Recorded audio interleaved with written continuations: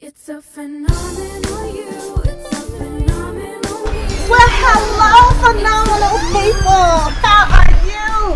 This is the first day of the Phenomenon with Tonia.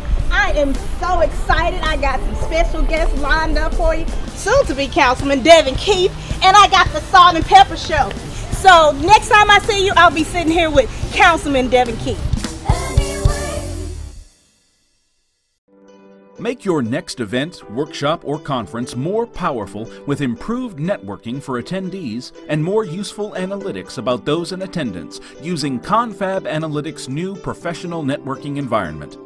Sign your event up with Confab Analytics and tailor our networking environment to suit your specific event. For more information, visit confabanalytics.com or email sales@confabanalytics.com. Confab, connecting the most important part of the network, you.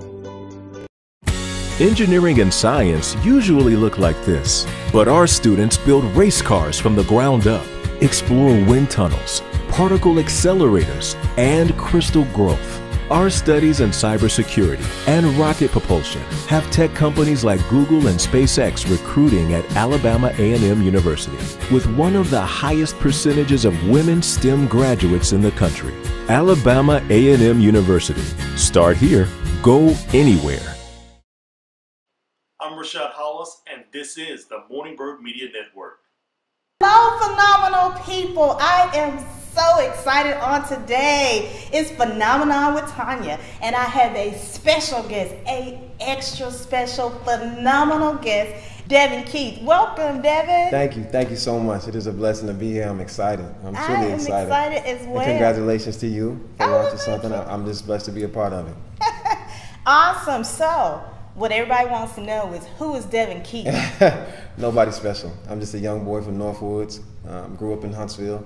A lot of people say they're raised by the village, and I think it's time at this point in my life to help raise the village that raised me. When I graduated college, I'm an undergrad in social work, went out to Boston. From there, worked as an underwriter in logistics, got my master's as a McCormick Scholar in public policy and public administration, and I'm back home.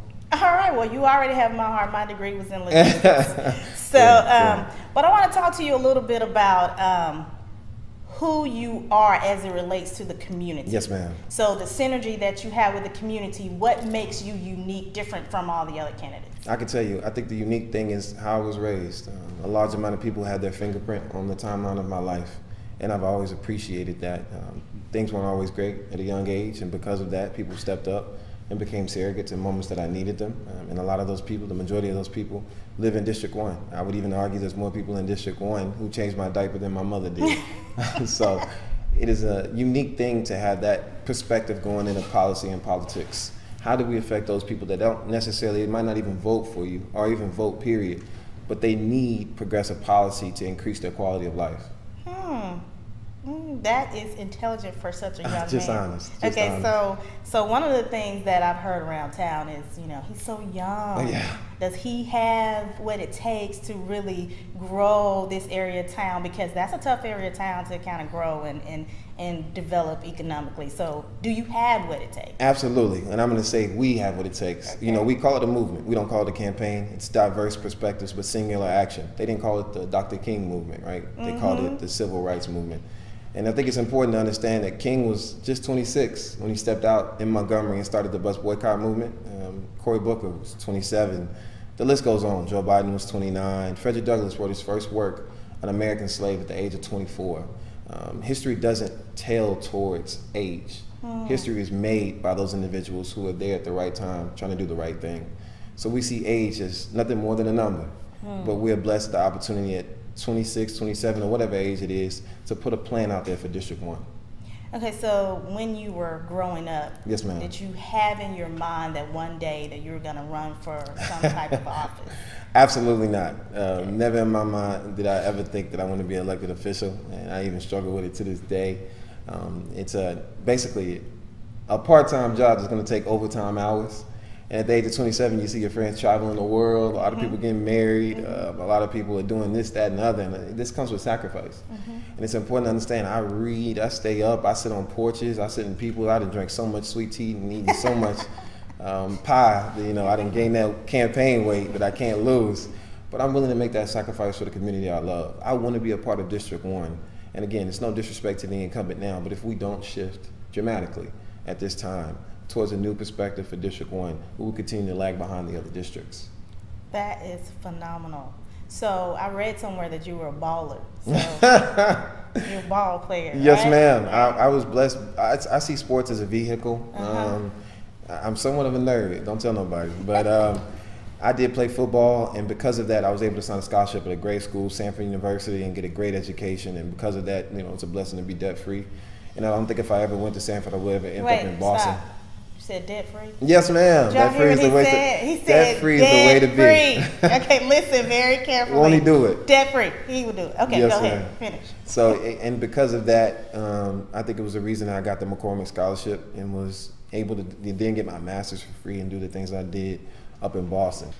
That is awesome. So we're going to take a break, and when we come back, we want to talk about the plan. Yes, ma'am. The Devyn Keith plan. What do you call it? Is it a name? We call it the plan. We call it the plan. Don't elect the man, elect the plan. All right, so when we come back, we're going to talk with Devyn Keith about the man with the plan. Yes, It's a ma'am. phenomenal you, it's a phenomenal me.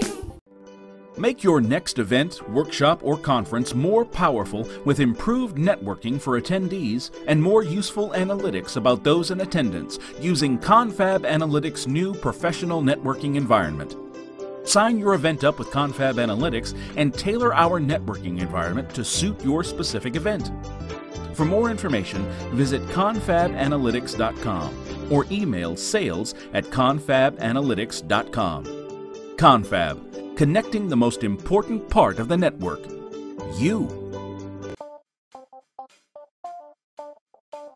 It's a phenomenal you, it's a phenomenal me. It's a phenomenal day. It's a phenomenal you, it's a phenomenal me. It's a phenomenal. Would you put your hands together and would you make some noise for the phenomenal lady, the Tonia?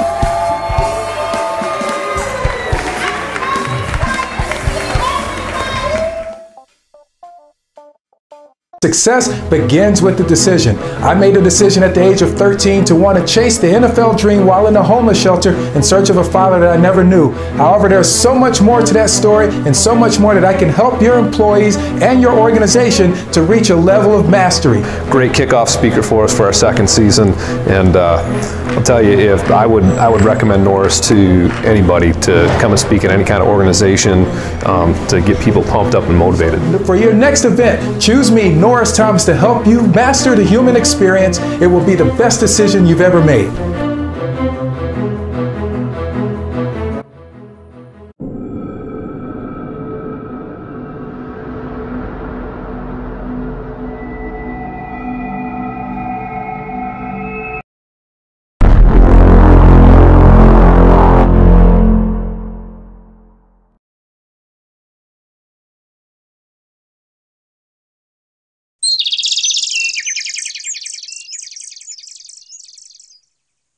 Well, welcome back. We are here again with the man with the plan, Devyn Keith. So as we were talking on the break, you know, we were talking about the synergy that him and I have, and as you guys know, that I started the Phenomenon Experience a year ago, and it was just a podcast. So this is the first live video, and I chose this man because I looked up his plan, which is why I want him to talk to you about his plan. You know, the motto for the show is feel the fear and do it anyway. So I definitely think that he's feeling the fear and doing it anyway. I mean, he's young, he's vibrant, he's strong. And as for me, you know, didn't grow up in Huntsville, but went to Alabama A&M University, you know, grew up in the DOD industry. That's what you guys know me as, the government contract guru, but there's something more to me than that, is this.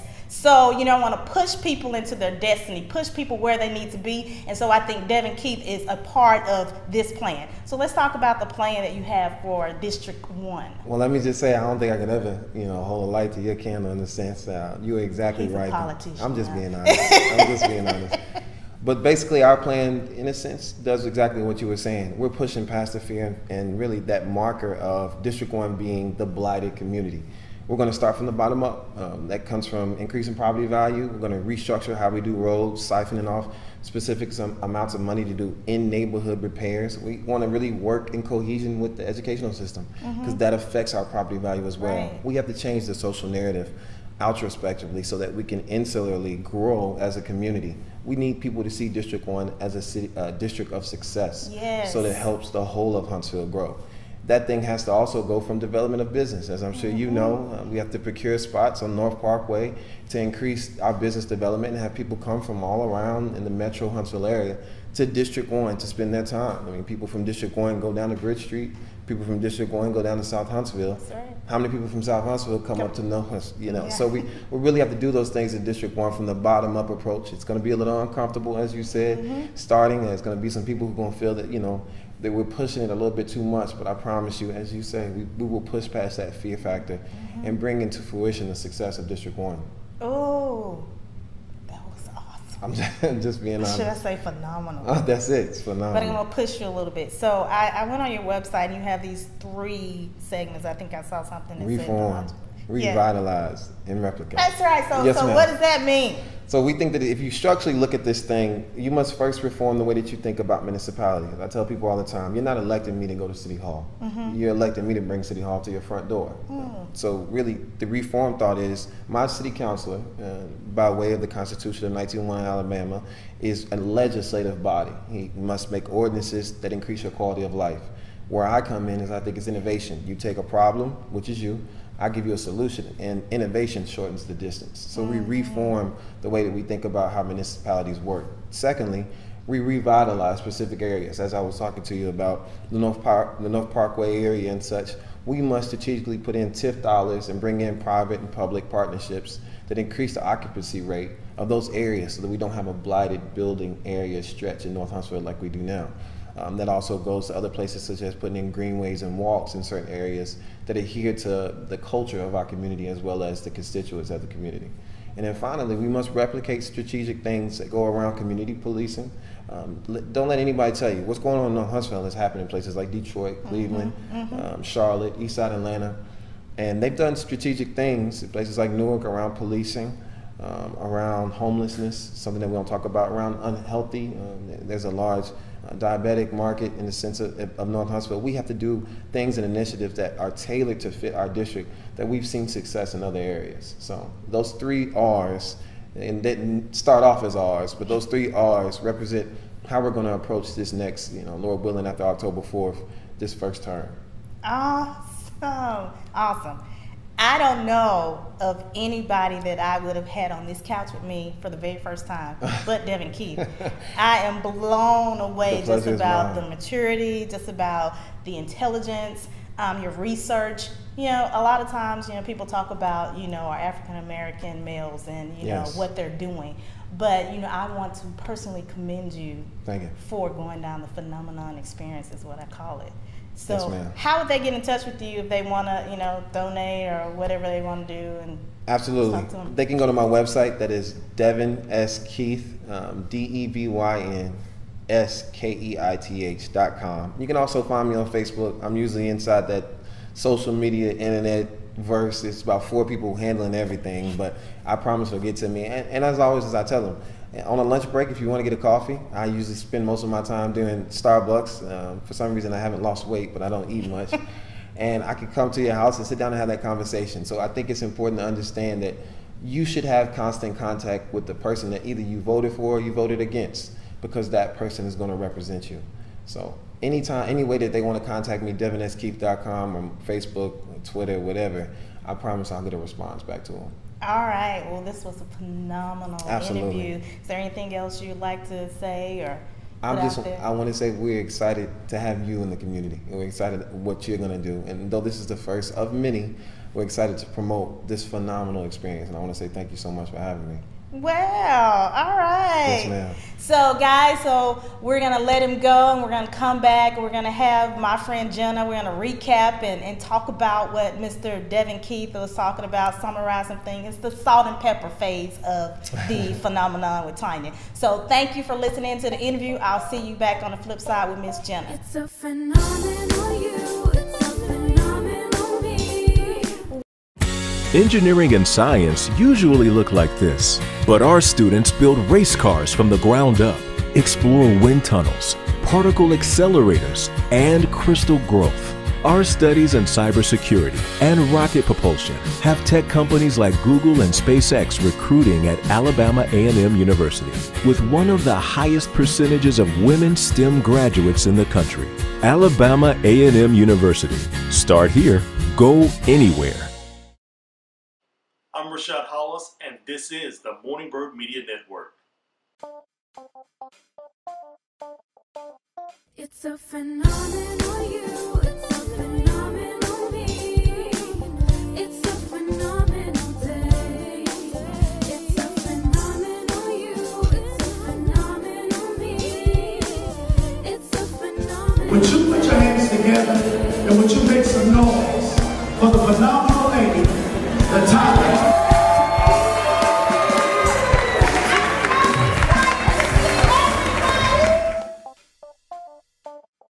Well, hello everybody. We are back, and we are back with my girl Jenna. So we call this the salt and pepper side of the show, so it's not going to be real serious, so don't think you're going to get anything out of it except fun. So this is Miss Jenna, and I'll let her tell you a little bit about herself. So I guess obviously I'm going to be the salt part of the show. So I am LaTonia's BFF. We have been friends for over 10 years, I guess now.